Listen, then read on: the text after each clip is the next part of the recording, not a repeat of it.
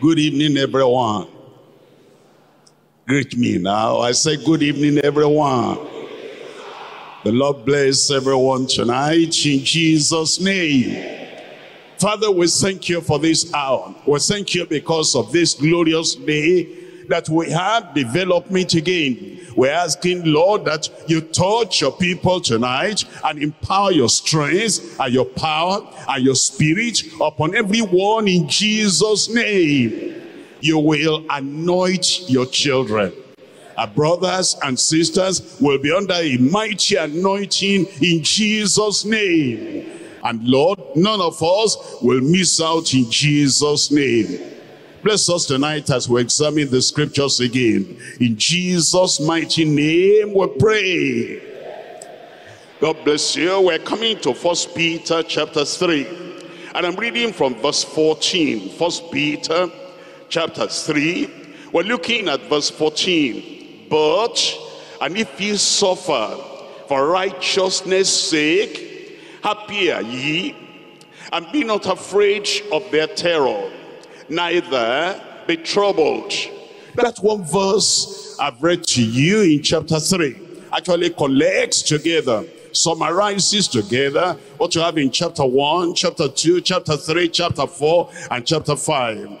Peter the apostle has been talking about suffering, and he tells us a Christian will suffer persecution. A saint will suffer, and the servants of God too will suffer, because we are people of conviction and people of character. The world will not understand. Every way we go will not understand. Every word we speak will not understand. Every comportment will manifest. And because of that misunderstanding, they will persecute. And we will suffer as a result of that persecution. But you know, as Christians and as the servants of God, we're strengthened by the suffering. We're not intimidated. We're not afraid. We're not cowed. We're not crushed. That suffering brings strength unto us. God's servants spread his soul-saving message. We preach a life-transforming gospel. And this gospel converts sinners. The gospel separates them from the world. And because the world is losing their committed sinners, the world will hate us for that. So the servants of God do suffer. You know what suffering does? It builds or it breaks. Suffering can build a man, can give us strength, can give us power, can give us courage. It can build us if you have the right attitude. On the other hand, suffering can break us down if we have the wrong attitude. If we don't understand, why is this happening to me? Why is that happening to me? Why are the people I thought will congratulate me for a new life and for a new ministry? Why is it they're trying to crush me? If you have the wrong attitude, it will break you. Persecution, suffering either builds or breaks. Persecution, suffering either braces you up or bruises you. It can bruise your confidence and bruise your personality if you take it the wrong way. If you take it the right way, persecution and suffering will brace you up. Persecution may strengthen you or shatter you. Persecution may tear you apart, shatter you, batter you, and destroy you. On the other hand, if you have the right attitude to persecution, right attitude to suffering, it will strengthen you. It may develop you or destroy you. When we talk of persecution, persecution comes in various ways. They can blackmail you. They can write something terrible and dirty about you. They can cast out your name as unprofitable. They can do a lot of things to you. Or it can be physical assault. Whatever it may be, and whatever form it may take, it may develop you. You grow thick skin. You grow a strong backbone, and you have a real vision, foresight, because of that persecution. And you say, if I'm going to suffer for something, let me really suffer for it. And let me know why I'm suffering, what I'm doing, and what I ought to do. If you don't have that attitude, the suffering, the persecution, instead of developing you, will destroy you. But as the Apostle Peter talks about persecution, it surprises you that he goes in every chapter and he talks about this persecution. I'm looking at chapter 1. I'm reading from verse 6. 1 Peter chapter 1, verse 6. Wherein ye greatly rejoice, though now for a season, if need be, ye are in heaviness through manifold trials, manifold temptations, that the trial of your faith be much more precious than of gold, that perisheth, though it be tried with fire, might be found unto the praise and honor and glory at the appearing of Jesus Christ, whom having not seen, ye love, in whom, though now ye see him not, yet believing, ye rejoice with joy unspeakable and full of glory, receiving the end of your faith, even the salvation of your soul. In chapter 1, it talks about the persecution, about the trial, and about the suffering. Come to chapter 2. In chapter 2, I'm reading from verse 19. In verse 19 it says, for this is thanksworthy, if a man for conscience toward God endure grief, suffering wrongfully. It's like many Christians and many servants of God, and many preachers, many pastors, many teachers of the word, they have not understood we can suffer wrongfully. We think, okay, if I've done wrong, I'm suffering, I understand. If I did something wrong and then I suffer for that, and there is a problem, there's a pressure upon me, I understand. But look at my life. I'm saved, I'm sanctified, I'm serving God, I've not done anything wrong, I'm doing my very best, I lay everything on the altar, and yet I'm suffering. Look at verse 19 again. For this is thankworthy, if a man, if a minister, if a pastor, for conscience toward God, endure grief, suffering wrongfully. For what glory is it, if when ye be buffeted for your faults, ye take it patiently? But if when ye do well and suffer for it, when ye do well and suffer for it, when ye minister well and suffer for it, when ye preach well and suffer for it, when you live well and suffer for it, when you help people, support people, lead people up, when you evangelize well and you suffer for it, and you take it patiently, this is acceptable with God. Look at chapter 3, verse 17. Chapter 3, verse 17. For it is better, if the will of God be so, that ye suffer for well-doing than for evil-doing. Persecution will come, suffering will come, and it is better if for well-doing you suffer than for evil-doing. Verse 18. For Christ also has once suffered for sins, the just for the unjust, that he might bring us to God. You see that? The just for the unjust, the Savior for the sinners, Christ for us, that he might bring us to God. Is that same kind of suffering, that same kind of persecution we have today, that we might bring sinners unto God? If Christ had to suffer, if Christ had to go through the pain so that he can bring humanity to the Father, the same thing with us. As you're following Christ and you're doing the work of God and bringing other people to know the Lord, suffering, shame, persecution, pressure may come, but you will stand. Somebody there said you will stand. Then you look at that verse 18. For Christ also hath once suffered for sins, the just for the unjust, that he might bring us to God, being put to death in the flesh, but quickened by the Spirit. Come to chapter 4, verse 1.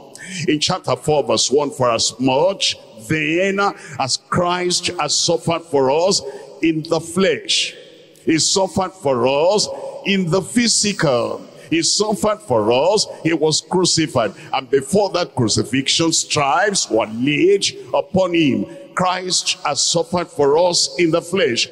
Arm yourself, equip yourself, fortify yourselves likewise with the same mind. For he that has suffered in the flesh has ceased from sin. Look at verse 13. In verse 13 of that same chapter 4, but rejoice inasmuch as ye are partakers of Christ's suffering. You are partakers of Christ's suffering. He suffered for the salvation of humanity. You are partakers of the suffering of Christ for the salvation of others, for the maintenance of their salvation, and for the steadiness in their salvation, for their steadfastness in their salvation, for them to remain stable and solid in their salvation. You labor for them, you suffer for them, and you bear reproach for them. The reproach that comes upon the minister is not for naught. It's not in vain. It's because you want sinners saved, you want saints to be steadfast, and you want steadfast saints to be filled with the Holy Ghost, and you want to prepare them for the very best they can do in the service of the Lord. That's why you suffer. That's why we suffer. And if you suffer for that sake, that's good, because it's a rewardable kind of suffering. Verse 13, but rejoice inasmuch as ye are partakers of Christ's suffering, that when his glory shall be revealed, ye may be glad also with exceeding joy. If ye be reproached for the name of Christ, happy are ye, for the Spirit of glory and of God resteth upon you. On their part he is evil spoken of, but on your part he is glorified. But let none of you suffer as a murderer, or as a thief, or as an evildoer, or as a busybody in other men's matters. Yet if any man suffer, yet if any minister suffer, yet if any preacher suffer, yet if any pastor suffer, yet if any child of God suffer, let him suffer as a Christian. Let him not be ashamed, but let him glorify God on this behalf. Your suffering will glorify God. Your persecution will glorify God. And whatever suffering, whatever form it might take, it will bring glory to God and growth to the church, and restoration for the backsliders and regeneration for sinners, in Jesus' name. Chapter 5, I'm looking at verse 1. First Peter chapter 5, verse 1. The elders which are among you I exhort, who am also an elder, listen to this, and a witness of the sufferings of Christ, in the plural. A witness, I mean partaker of this. That's what the Apostle Peter was saying. A witness of the sufferings of Christ, and also a partaker of the glory that shall be revealed. Look at verse 10. But the God of all grace, who has called us unto his eternal glory by Christ Jesus, after that ye have suffered a while. You have been persecuted a while, and you have been a partaker of the sufferings of Christ a while, for a little time. After ye have suffered a while, make you perfect, amen, establish, amen, strengthen, give me a good amen, and settle you. I'm talking tonight on the suffering that strengthens God's servants. The suffering that strengthens God's servants. Suffering will not shatter you. It will strengthen you. Suffering will not destroy you. It will develop you. Why is the amen so called tonight? Suffering will not break you. It will build you. Suffering will not bruise you. It will brace you up.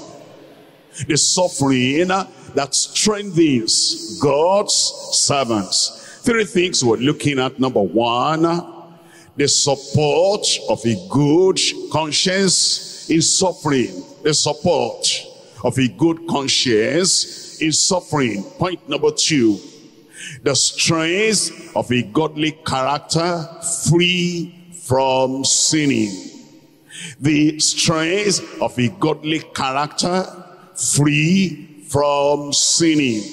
Point number three, the suffering for the Great Commission as good stewards. The suffering for the Great Commission as good stewards. We come to number one, the support of a good conscience while suffering. While you are suffering, you must have a clear conscience. This is not for sin. This is not for any evil I've done. This is not for any error. This is not for any kind of evil that could be found in my hand, in my tongue, in my life, or in my operations. That this is suffering for Christ. And you have a good conscience, a clear conscience. 1 Peter chapter 3, I'm reading from verse 16. 1 Peter chapter 3 verse 16, it says in chapter 3 verse 16 of 1 Peter, having a good conscience, that whereas they speak evil of you as of evil doers, they may be ashamed that falsely accuse you, your good conversation in Christ.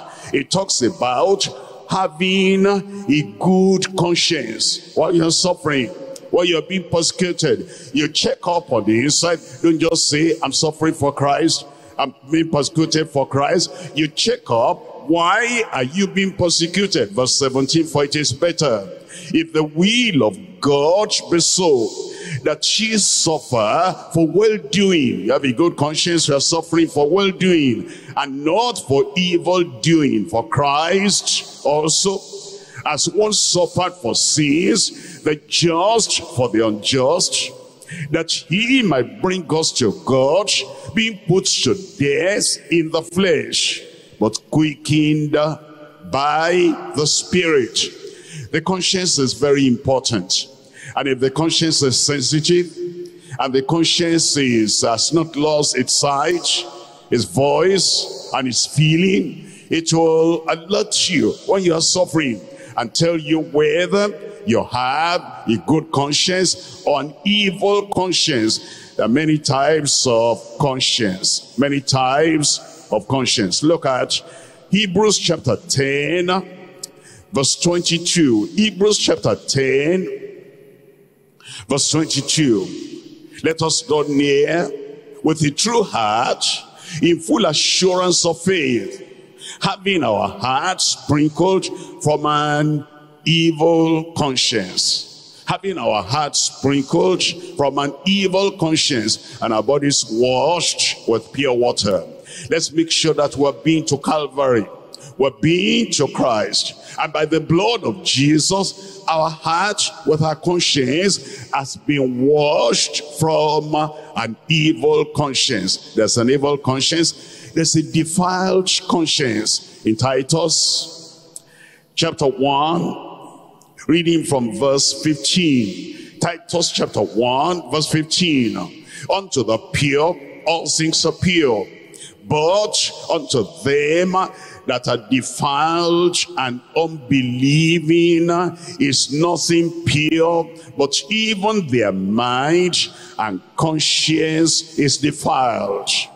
Conscience defiled. Make sure that you don't have a defiling character.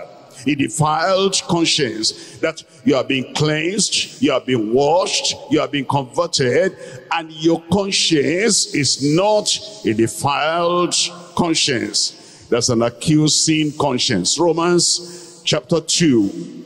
I read from verse 15. Romans chapter 2, reading from verse 15. Which show the work of the law, reaching in their hearts, their conscience also, bearing them witness, and their thoughts the meanwhile accusing or else excusing one another. Accusing or else excusing. When you are suffering, your conscience might excuse you and say, rest assured, you're a child of God. You know that they're persecuting you, and you're suffering this because they do not understand the ways of the Lord. And don't change, don't turn, don't compromise, don't bend, don't bow to the persecutors. Because if you're bent, number one, it's like you're not sure of your own personal conviction. You're not sure of doing what you were doing. If you were doing something and you knew it was right, you knew it was the will of God, you knew this will be rewarded by God in heaven, you knew that this is the absolute truth that you can demonstrate. If you're persecuted and you change, it means that you really were not sure. You didn't have conviction. And your conscience will then accuse you and say, look at that. It's like you're a hypocrite. But when you stand firm, that even though you have to endure this kind of suffering, you are going to stand, then your conscience will excuse you and let you know that you are in the path that is right.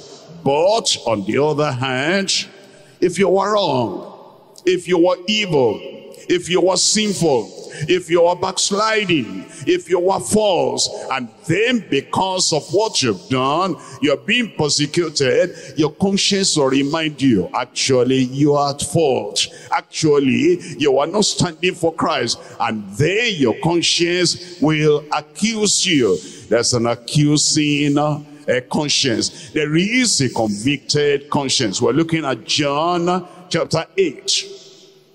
John chapter 8, and I'm reading from verse 9. John chapter 8, reading from verse 9. And they which heard it, being convicted by their own conscience, being convicted by their own conscience, they were accusing a woman that they caught that woman in the act of adultery. And they wanted to know from Jesus, what do you say? Moses said, such a woman should be stoned. And then we're waiting for you now, what you are going to say.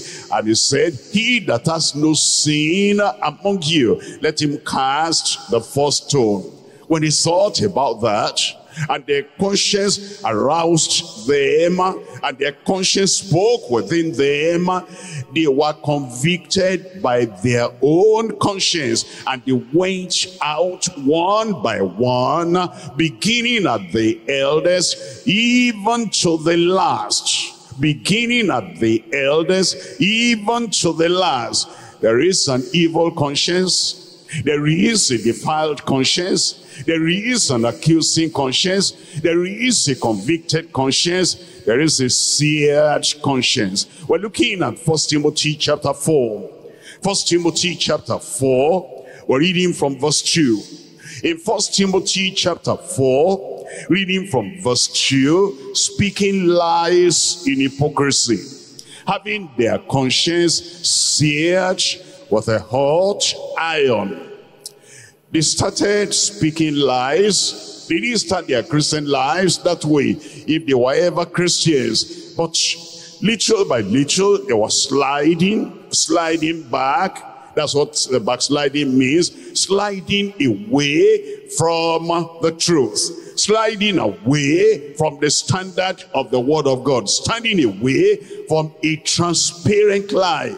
And as they were sliding and sliding, their conscience was alerting them, accusing them, convicting them, and yet they kept on and kept on and kept on in that evil until the conscience is silenced, until the conscience was now totally seared and the conscience could not speak again. It says they're speaking lies in hypocrisy, having their conscience seared with a hot iron. At salvation, our hearts are converted. At salvation, our conscience is awakened. Past wrongs are made right. Our conscience will remind us. Now you say you are saved. Now you say you are born again. How about what you have stolen? How about the sins you have committed and you have hurt other people? And our conscience will draw us and lead us to make restitution for the things that are wrong that we have done. If your conscience doesn't do that, it means that your conscience is deadened. Your conscience is seared. And then you go on in sin and hypocrisy. Your salvation is at stake. You really are not born again if you sin with impunity and you think you have immunity for sinning. Your conscience is seared.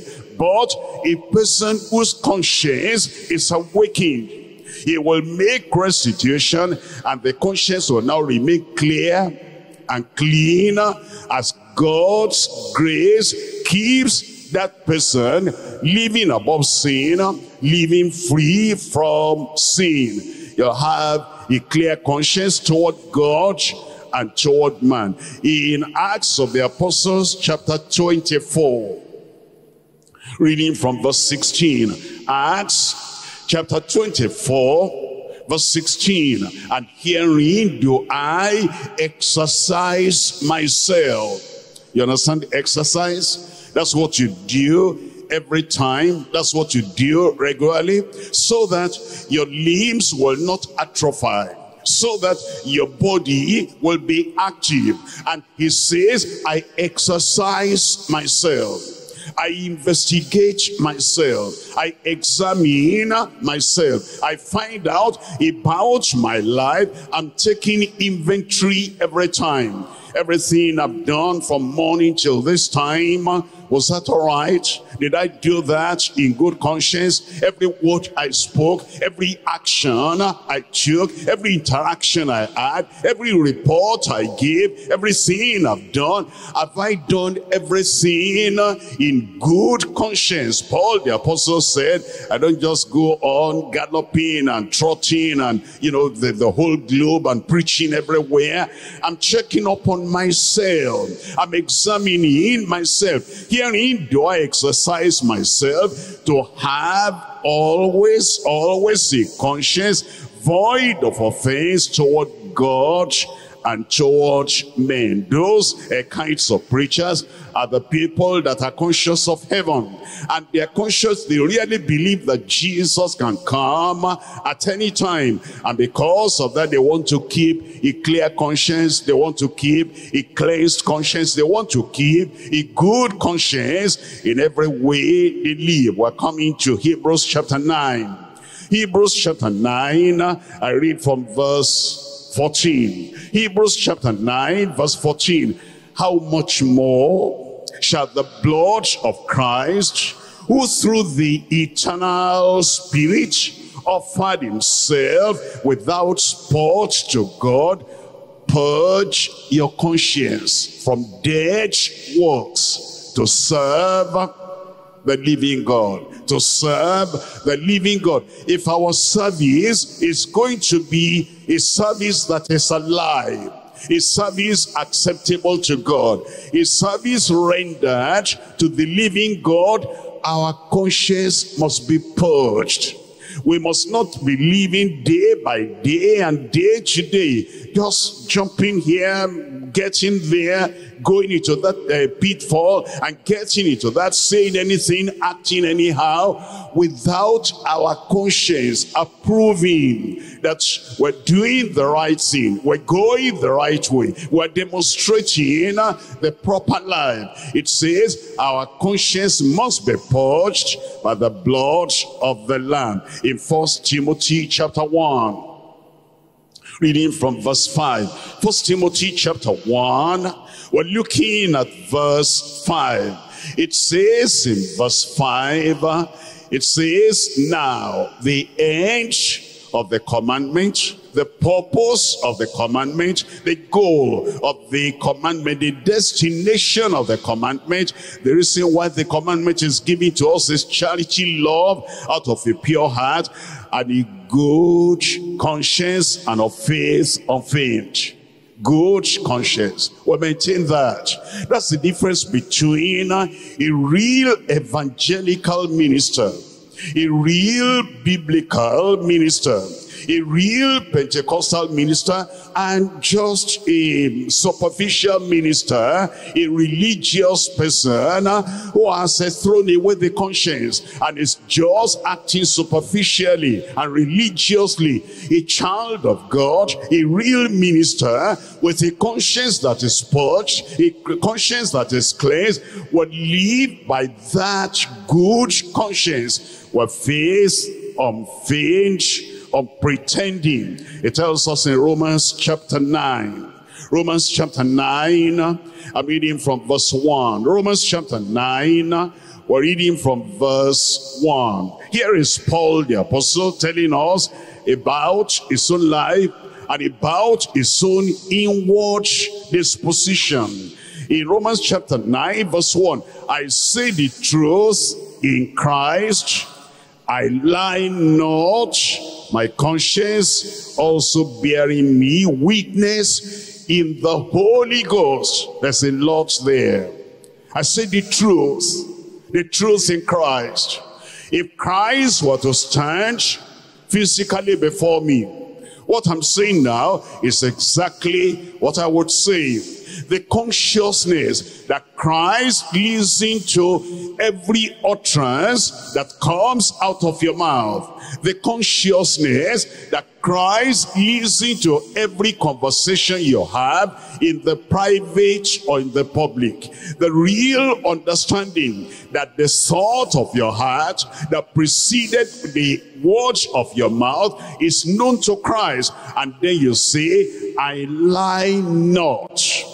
My conscience also bearing me witness in the Holy Ghost. That's how to live. That anything you say, anywhere you are, you're living by that consciousness of the truth that you say in the Holy Ghost. 2 Corinthians chapter 1. 2 Corinthians chapter 1, reading from verse 12. For our rejoicing is this, the testimony of our conscience. You see that? Paul the apostle says, this are rejoicing. Not only Paul now, or Timothy, or Silvanus, Silas, and with all his co-workers. He said, Corinthians, you know what? Our rejoicing is this, the testimony of our conscience, that in simplicity and godly sincerity, not worldly sincerity, I'm sincere, and then they begin to swear. I'm sincere, and then they begin to say, God sees me, and it's all a lie. This is not worldly sincerity. This is godly sincerity. Our rejoicing is this, the testimony of our conscience, that in simplicity and godly sincerity, not with fleshly wisdom, human wisdom, worldly wisdom, carnal wisdom, but by the grace of God, we have had our conversation in the world and more abundantly to you word. Chapter 4 of 2 Corinthians. 2 Corinthians chapter 4, I read from verse 2. But we have renounced the hidden things of dishonesty. Hidden, although people may not know. You are crafty, you think you are clever. It says, we have renounced the hidden things of dishonesty, not walking in craftiness, nor handling the word of God deceitfully, but by manifestation of the truth, commending ourselves to every man's conscience. commending ourselves to every man's conscience in the sight of God. You see, the New Testament makes a lot about the conscience. And if you're a New Testament believer, you also will make quite a deal, a lot about your conscience. It tells us in 1 Timothy chapter 1. 1 Timothy chapter 1, verses 19 and 20. 1 Timothy chapter 1, I'm reading from verse 19. It says in verse 19, holding faith and a good conscience. Timothy, keep on preaching, but take care of your conscience. Believers, ministers, servants of God, keep on ministering, but take care of your conscience. Holding faith and a good conscience, which some have put away concerning the faith, and they have made shipwreck of their faith. When you thrust aside, when you throw away, when you neglect, when you trample upon your conscience, and the conscience is no more active in your life. You are active, but the conscience is not supporting you. You are moving, but the conscience is not moving along with you. When your conscience is thrown away, then you make shipwreck of the faith. You'll not make shipwreck of your faith. Look at 1 Timothy chapter 3 verse 9. 1 Timothy chapter 3 verse 9. Holding the mystery of the faith in a pure conscience. Not only that I believe, not only I accept the word, not only I'm earnestly contending for the faith, once delivered unto the saints, you hold that mystery of the faith in a pure conscience. And I pray that God will help every one of us as ministers of the gospel. We will stand and we will do everything we do with right conscience and pure conscience and good conscience in Jesus' name. Hebrews chapter 13, I'm reading from verse 18. Hebrews chapter 13, verse 18. Pray for us, for we trust we have a good conscience. We started with him, Paul the Apostle, in Acts of the Apostles chapter 24 verse 16.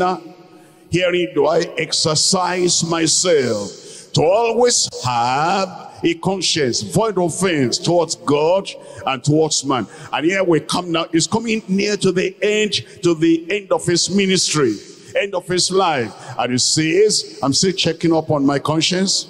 And he says, we trust, we have a good conscience in all things, willing to live honestly. Willing to live honestly. He says, I'm checking up every time. And I pray you'll be checking up every time. Amen, amen. Point number 2 now, the strength of a godly character free from sinning. The strength of a godly character free from sinning. We're coming back to 1 Peter chapter 4, and I read from verse 1. 1 Peter chapter 4 verse 1. For as much then as Christ has suffered for us in the flesh, arm yourself, fortify yourself, put on the armor, arm yourselves likewise with the same mind. For he that has suffered in the flesh has ceased from sin. It's not talking about the believer, that Christ suffered for us to purchase salvation for us. And if we have followed him and identified with him, he that has suffered in the flesh, if you're suffering persecution, it means that you really want to totally clear your life so that you will not suffer in vain. That he no longer should live the rest of his time in the flesh to the lust of men, but to the will of God.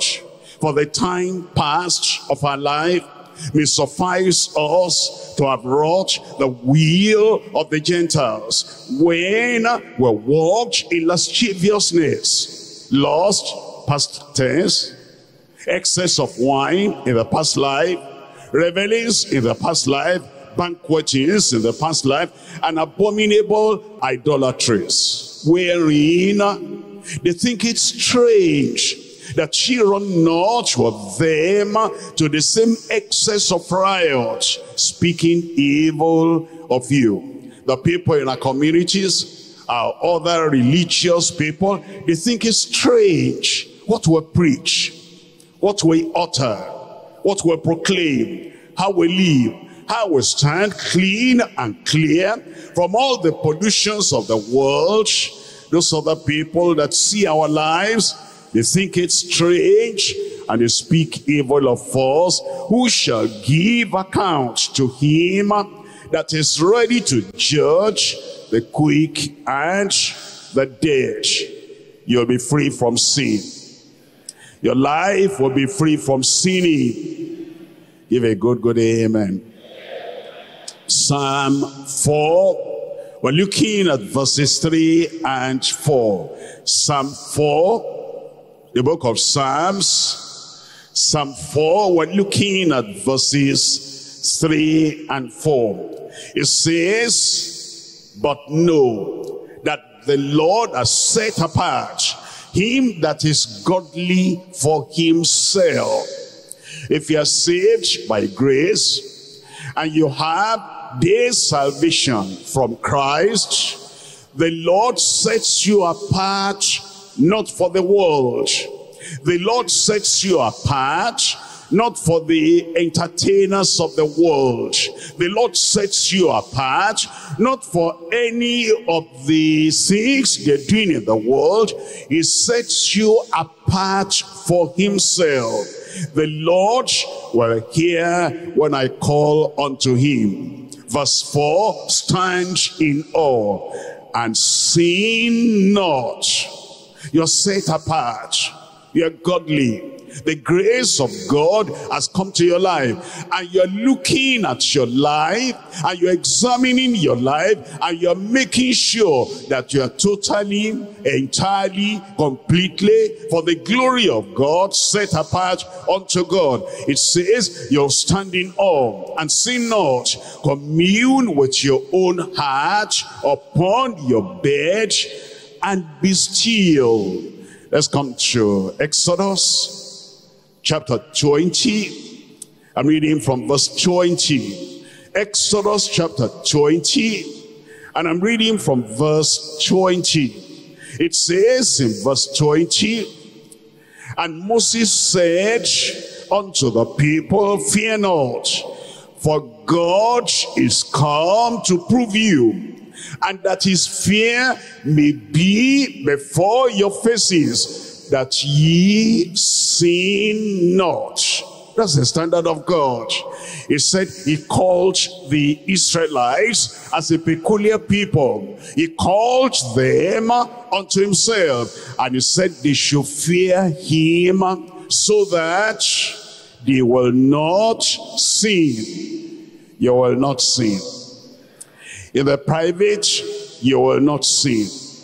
In the public, you will not sin. You know, those who sin, they don't believe in God. You say, what? Yes, they don't believe in God. If they believe that God is everywhere present, and God is seeing them now, and God is recording everything they do amiss, and God observes them, if they believe that God can see everything and see through everything, they're not sin. You cannot commit adultery with a woman in the presence of her husband. If it's when the husband is far away and the husband will not see you, that's when you try to commit adultery with a woman. Now, God is never far away. He's always there. If you do anything wrong and you do it thinking that God does not see, you don't believe in God. When you believe in God and you know that God sees everything, and God is going to bring everything to judgment if you don't repent, you will not be living your life carelessly and sinning and doing just anything. He wants you to fear him, that you sin not. Let's look at Psalm 39 verse 1. Psalm 39 verse 1. I said, I will take heed to my ways, that I sin not with my tongue. I said, I'm going to take heed to my way. I know God sees me at all times. And I know that God knows everything that I do. And He's going to bring everything to judgment. And therefore, I made up my mind, and I said, I will take heed to my ways, that I sin not with my tongue. I will keep my mouth with a bridle, while the wicked is before me. Psalm 119. Psalm 119. I'm reading from verse 1. Psalm 119, reading from verse 1. It says in verse 1, blessed are the undefiled in the way, who walk in the law of the Lord. Verse 3, they also do no iniquity.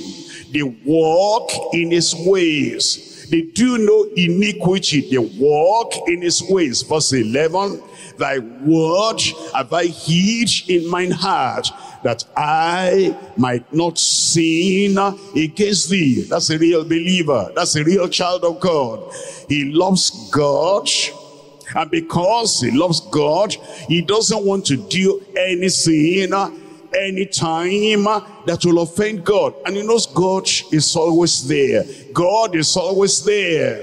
If you love God, and you know God is there, and you know that if you do this, he will see it will grieve him.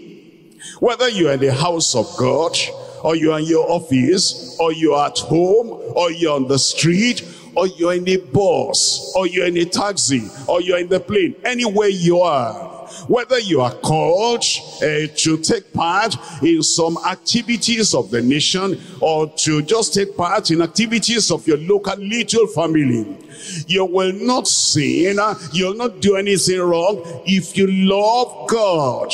It's like, your wife saying, I love my husband, I love my husband, I love my husband. And in the presence of that husband, she will do something that she knows the husband will be unhappy about. She doesn't love the husband. They just talk of mouth. If you love God, God is always there.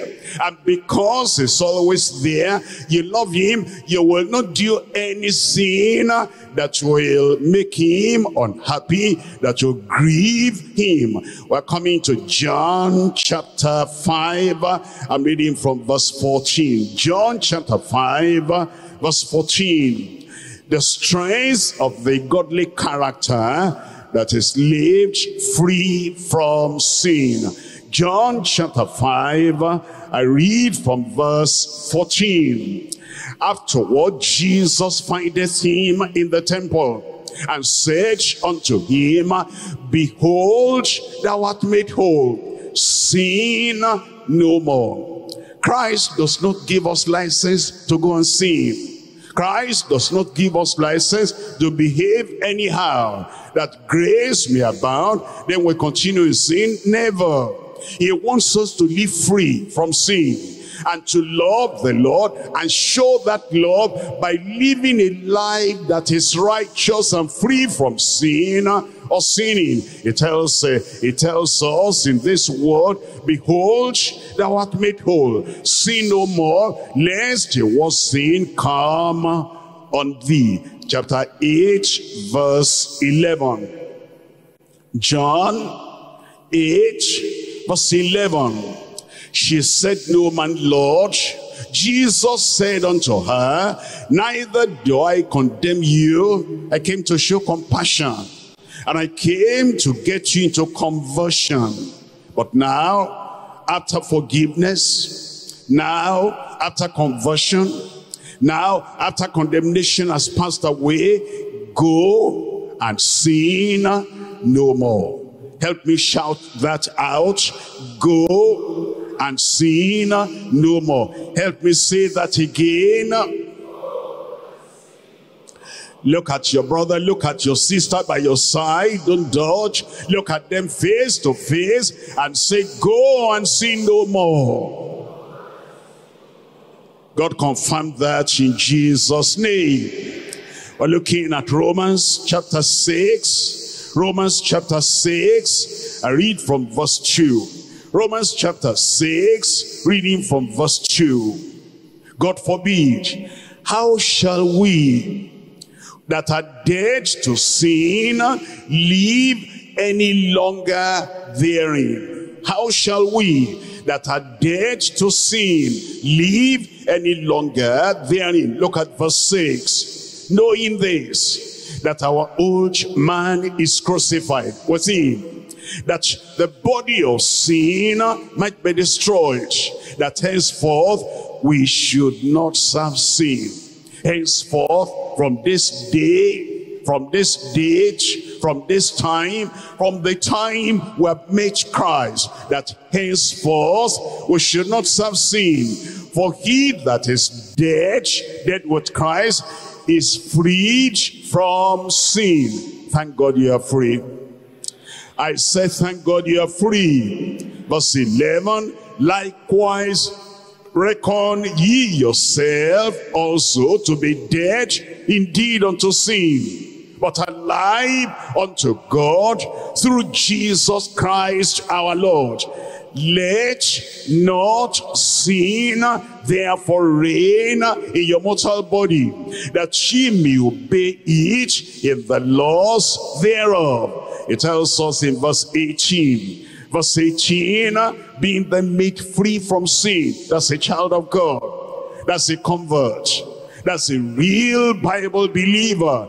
Being then made free from sin, ye became the servants of righteousness. Verse 22, but now, being made free from sin and become servants to God, ye have your fruit unto holiness, and the end everlasting life.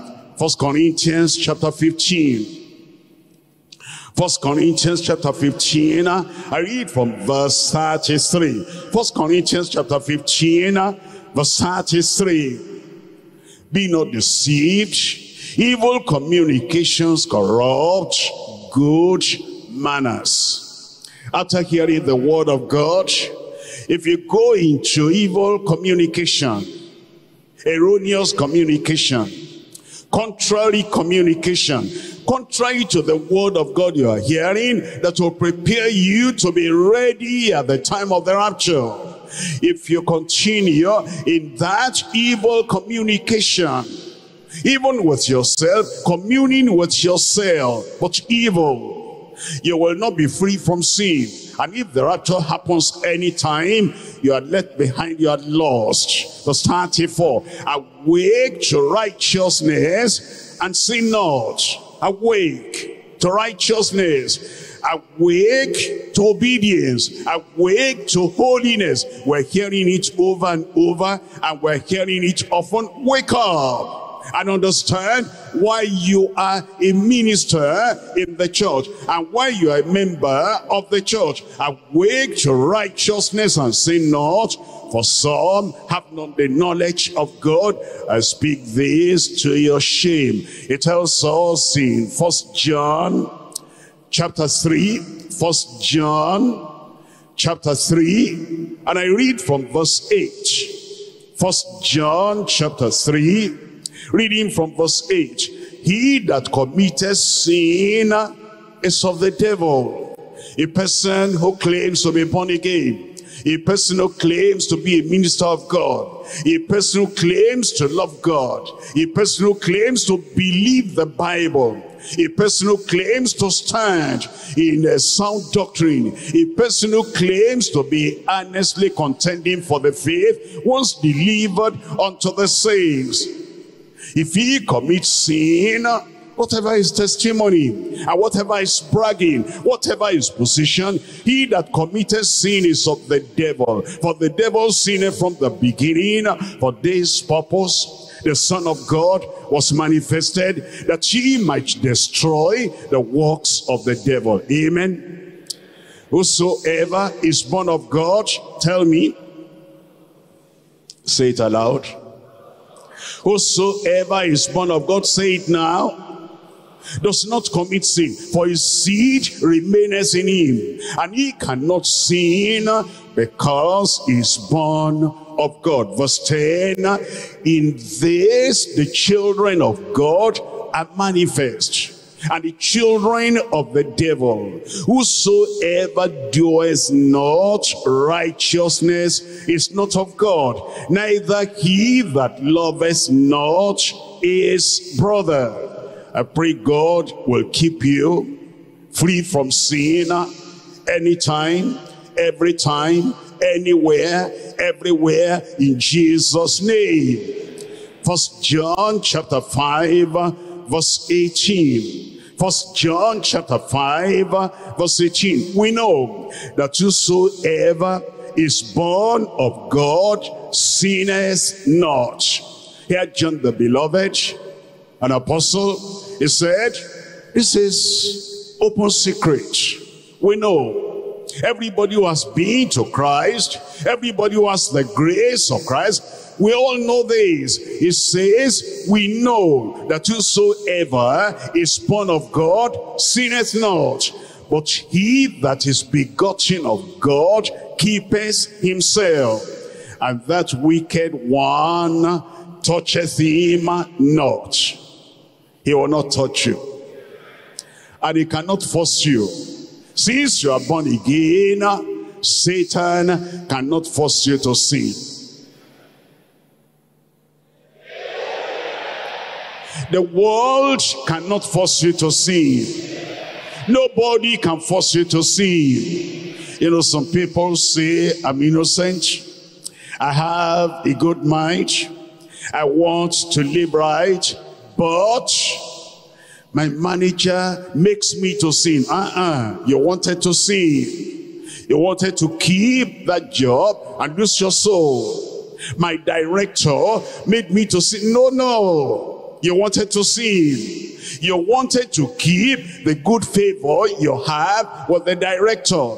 And you want to throw away your salvation and your soul. That's why you sin. Madam made me to sin. No, you wanted to sin. Already your own lust was drawing you before Madam requested of you, like Potiphar's wife, to commit sin. You wanted to do it.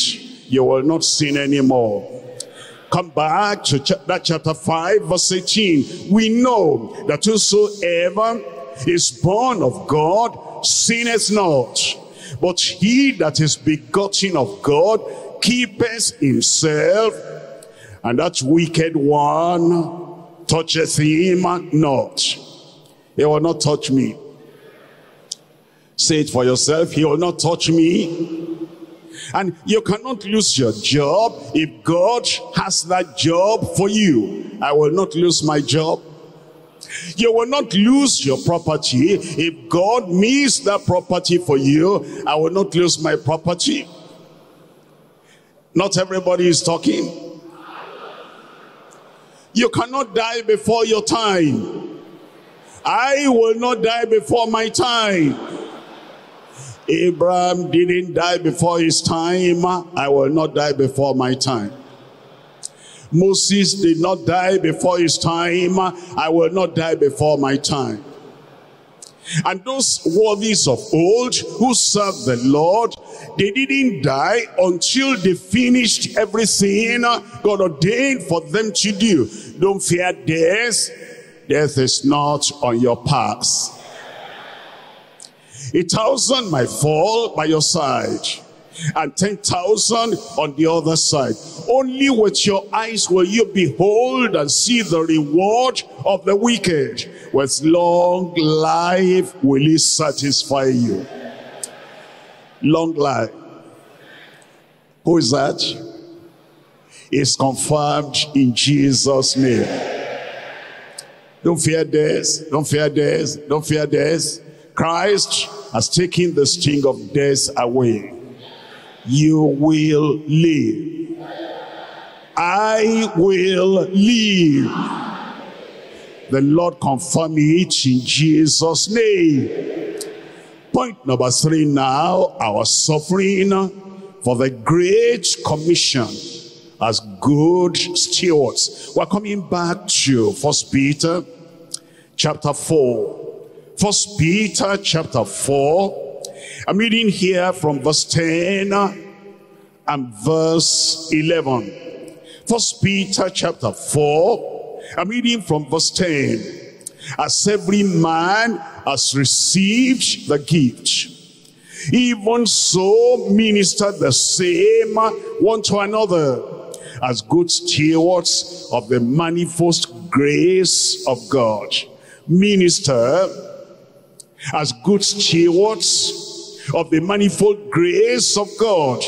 If any man speak in soul winning, if any man speak in evangelism, if any man speak in preaching, if any man speak on the crusade field, if any man speak as a preaching pastor, if any man speak, let him speak as the oracles of God.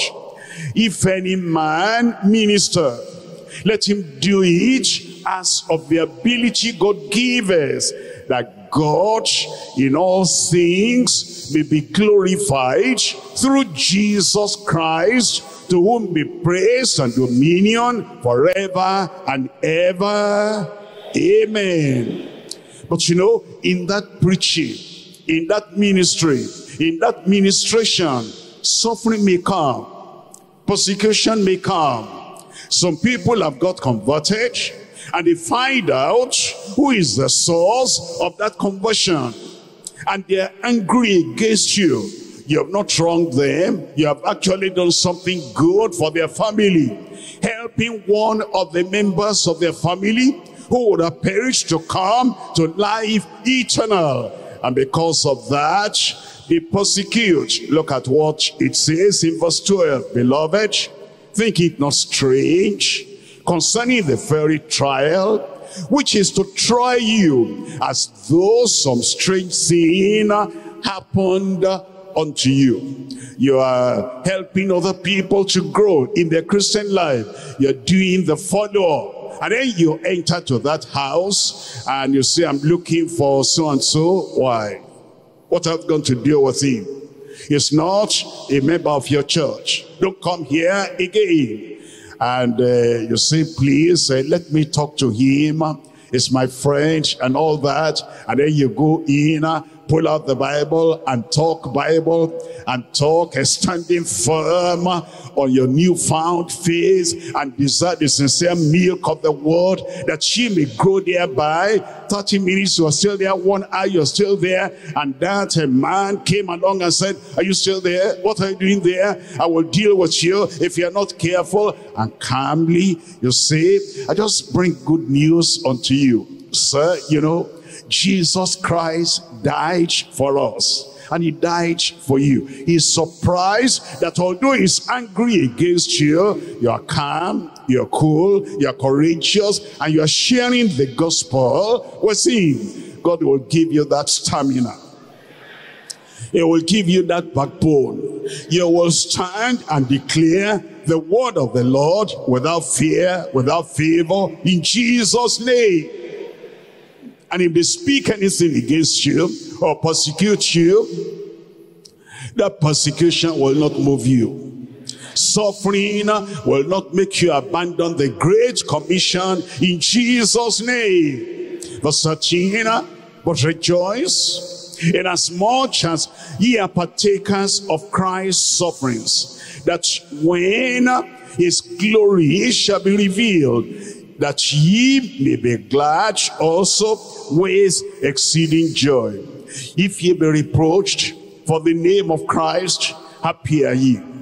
You'll be happy. For the Spirit of glory and of God resteth upon you. On their part he is evil spoken of, but on your part is glorified. But let none of you suffer as a murderer, aiding and abetting abortion, or killing lives, or being involved in anything dangerous to anybody's life. Let none of you suffer as a murderer, or as a thief, or as an evildoer, or as a busybody in other men's matters. But if any man suffer, if any brother suffer, if any sister suffer, if any minister suffer as a Christian, let him not be ashamed, but let him glorify God on this behalf.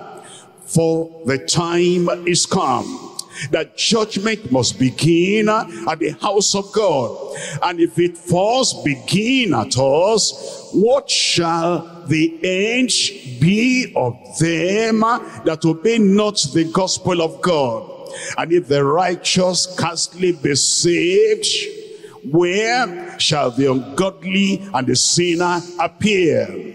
Wherefore, let him that suffer, you're suffering persecution.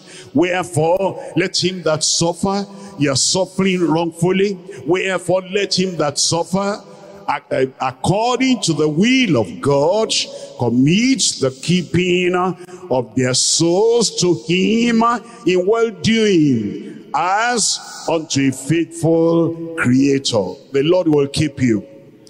He will not allow any suffering to come beyond that which you can bear. He'll take care of you.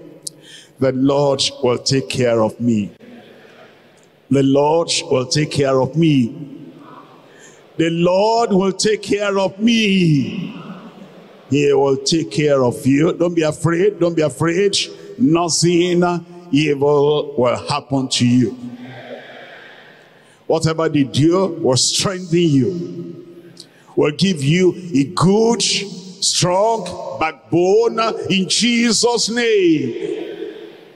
You know what Nebuchadnezzar tried to do against Shadrach, Meshach, and Abednego? Strengthen them. They went into that fire and they came out with a testimony. You always come out with a testimony in Jesus' name. Mark chapter 8. Mark chapter 8, verse 35. For whosoever will save his life shall lose it. Those who are extra careful, hyper careful, ultra careful, they'll not go out. We don't know what will happen because of the condition of the state and the condition of the communities. I don't think I want to go out.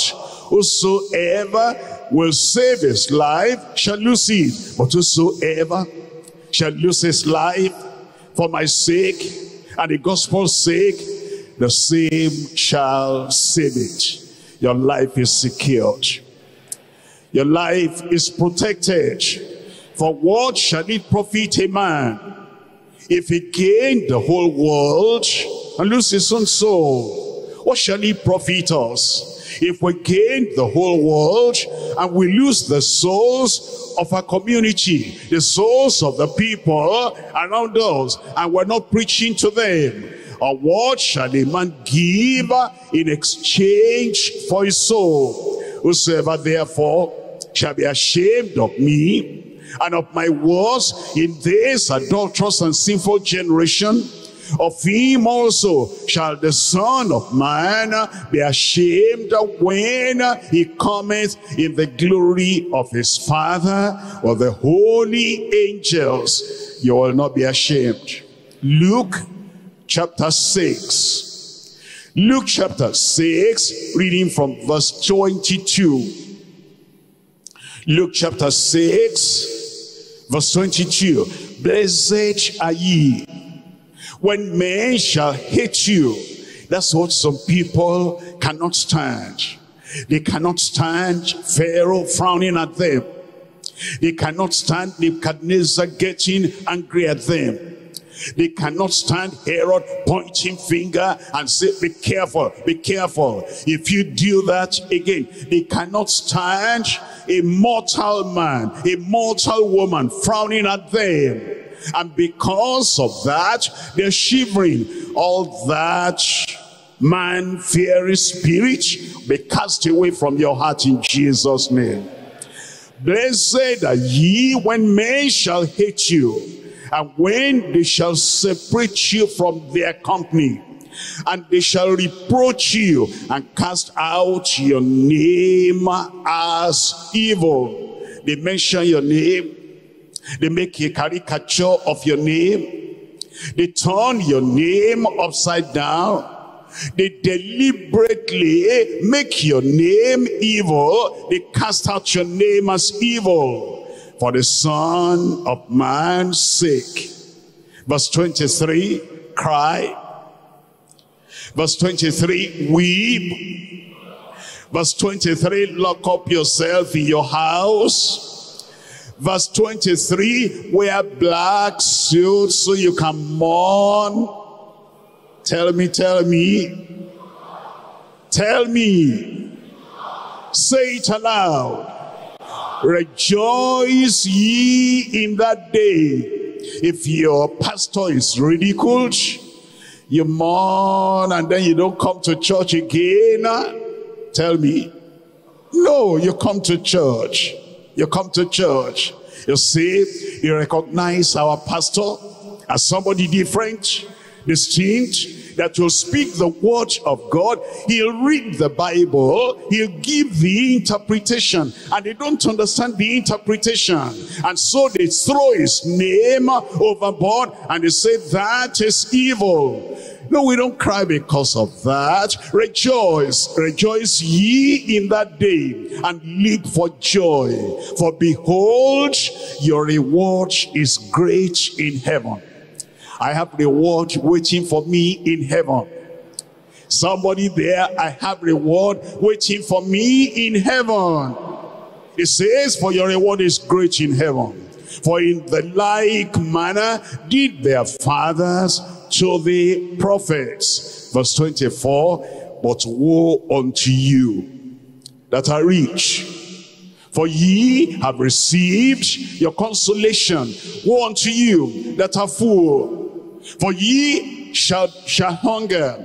Woe unto you that laugh now, for ye shall mourn and weep. Look at this, verse 26. Woe unto you when, tell me, woe unto you when, say it aloud, woe unto you when all men shall speak well of you.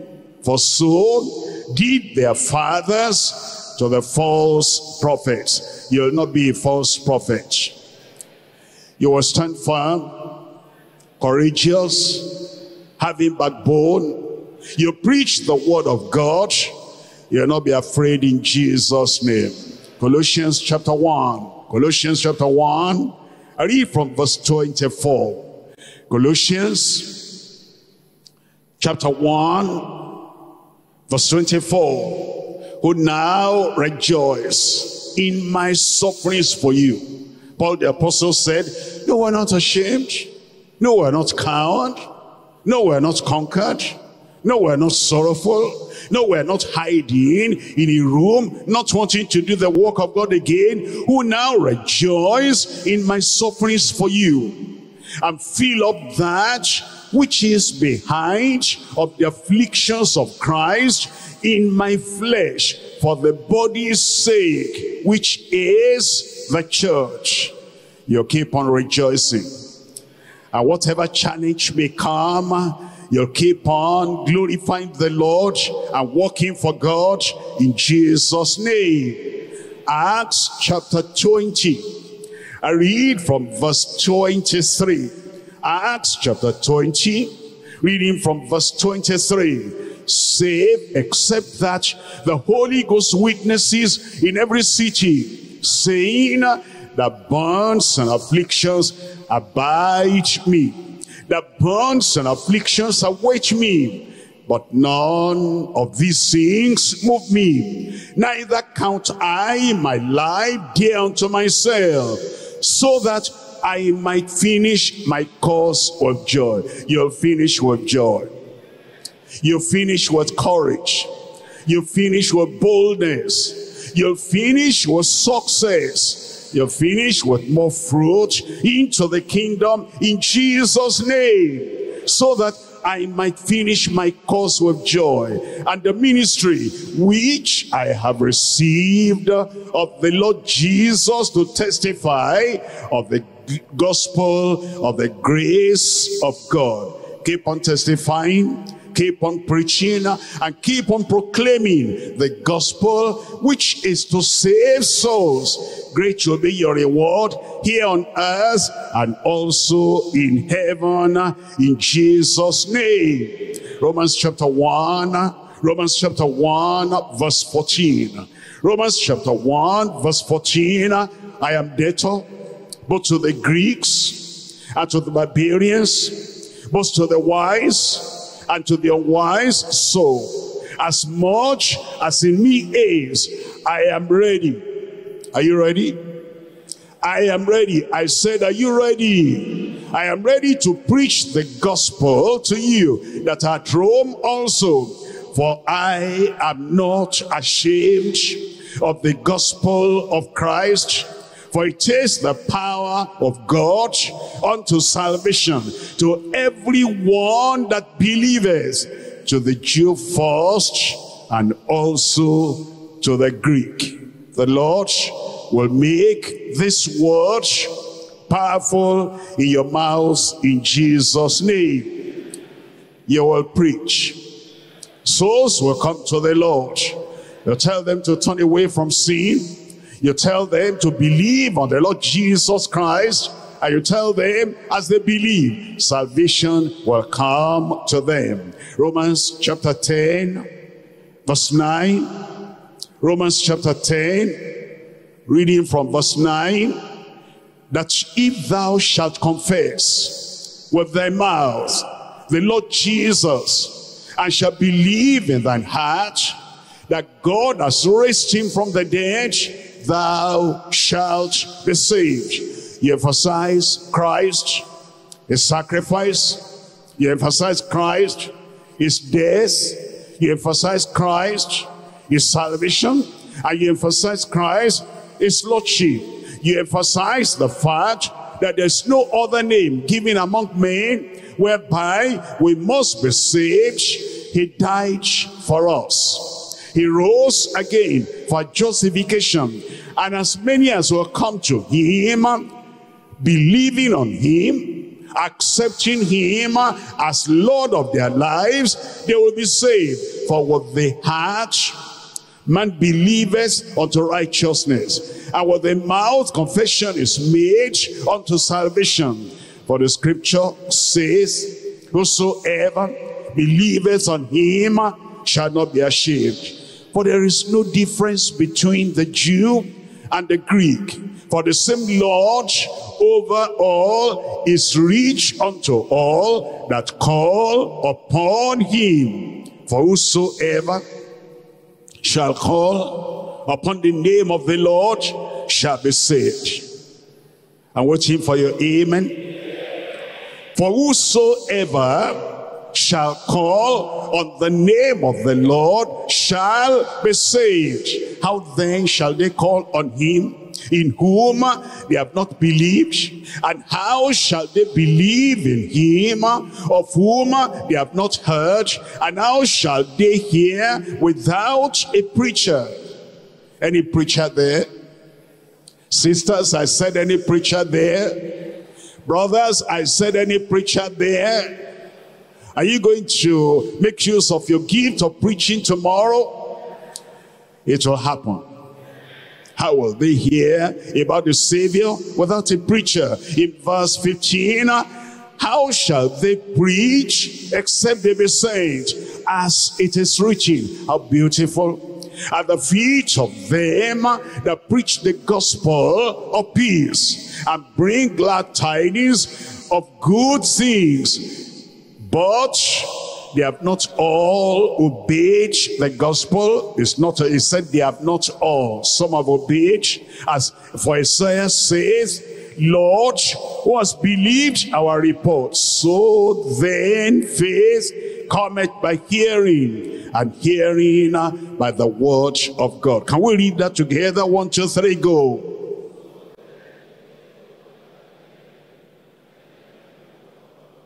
Faith to be saved comes by hearing, and hearing the word of God. I see multitudes coming to Christ through you.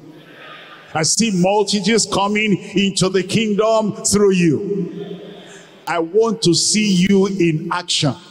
I said I want to see you in action. What are you? Active brother, rise up now. Active sister, great things will happen in Jesus' name. Open your mouth and talk to the Lord. Forget about the suffering. Forget about the persecution. Everything that comes, anything that comes, you will bear. You will stand. You'll not be a coward. You'll stand for the Lord. You'll stand in the gospel. You'll stand in the power of the Lord. Open your mouth and say, Lord, I'm going to do it. Henceforth, no more sinning. Henceforth, there is no more shame.